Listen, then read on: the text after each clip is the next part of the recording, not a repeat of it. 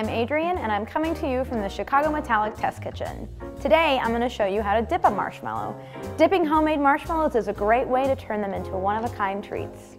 At Chicago Metallic, we have created a foolproof dipping station that maintains temperature and reduces the risk of burning the chocolate. To get started, break your chocolate and add it to the dipping station. Turn to high, stirring occasionally until the chocolate has just melted. Turn to low and dip by hand one at a time.